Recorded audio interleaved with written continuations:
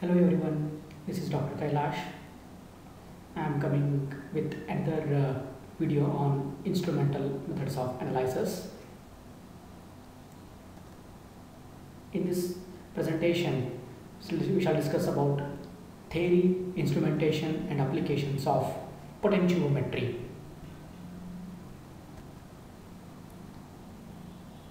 A typical cell for potentiometric analysis consists of one reference electrode, one indicator electrode and a salt bridge.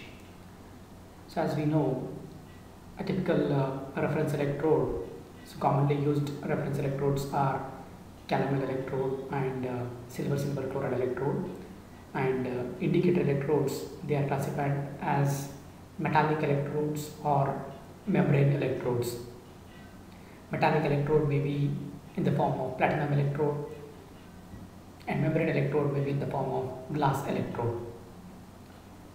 So the cell can be represented as a reference electrode separated by a salt bridge and then analyte solution which is in question and it is in contact with an indicator electrode. So usually in potentiometric analysis, the reference electrode should be taken as anode. So as we all know, a reference electrode is a half cell having a known potential which remains constant at constant temperature and it is independent of the composition of the analyte solution. So whatever might be the composition of the analyte solution, so irrespective of the concentration of the analyte solution at a particular constant temperature, the electrode potential value of reference electrode remains constant and it is a known potential, whereas the potential of indicator electrode, it varies with variations in the concentration of the analyte. You can see here, this is with respect to indicator electrode. So E is equals to E naught plus 0.0591 by N log of metal ion concentration. If there is a variation in the metal ion concentration, then there is a variation in the indicator electrode potential. And the third component is the salt bridge. At the two ends of the salt bridge, a small potential is developed and that potential we call it as junction potential. So overall, the EMF of the cell is equal to potential of indicator electrode minus potential of reference electrode plus the junction potential. Okay, so this potential value of indicator electrode, it changes with respect to the metal ion concentration, and as a whole the EMF value of the cell also changes. So this is a theory behind potentiometric analysis.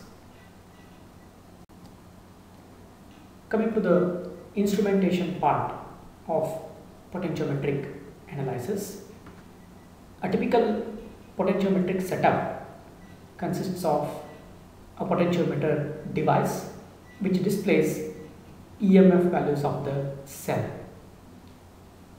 It is connected with two electrodes. One is reference electrode, here I have taken the example of calomel electrode, and another one is a platinum electrode which is an indicator electrode. These two electrodes are immersed in the analyte solution which is in question, and together these two electrodes are connected to the potentiometer, and then for continuous stirring of the solution, a stirrer will be placed, and in the burette a standard titrate solution will be taken. The titrate solution will be added from the burette to the analyte solution. The concentration of the analyte solution changes, which will be detected by platinum electrode, whose potential changes with respect to the change in ion concentration of the analyte, and simultaneously the entire EMF value of the cell changes, that will be displayed here on the potentiometer.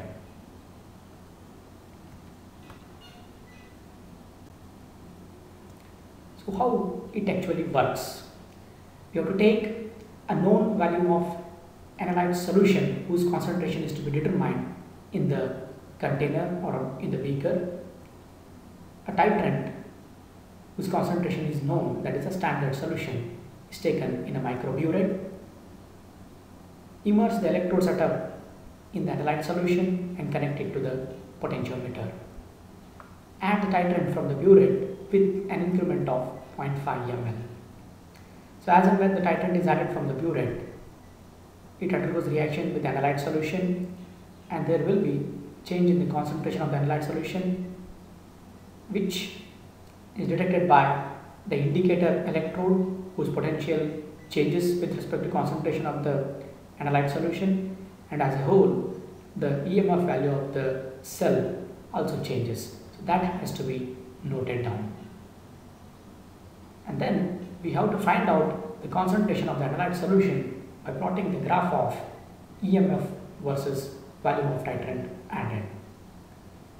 By looking at this graph, you can see as the volume of titrant is added, the EMF of the cell goes on increasing. At particular volume of titrant, sudden increase in the EMF value takes place. That point we call it as the end point of the titration.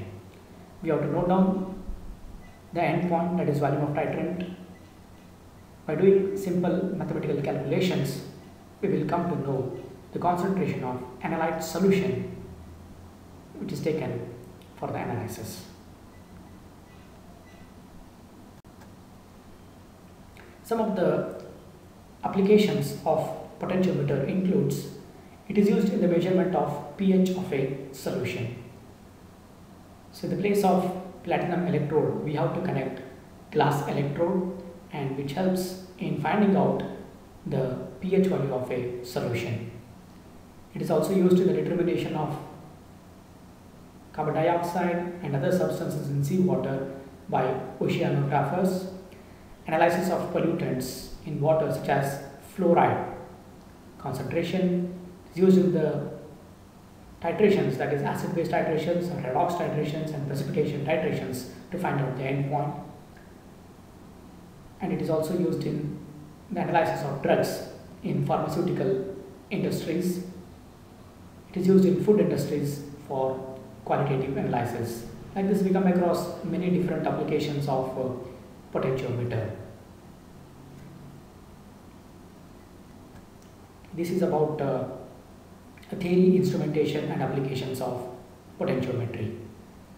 Please subscribe this channel for more videos related to chemistry. Thank you.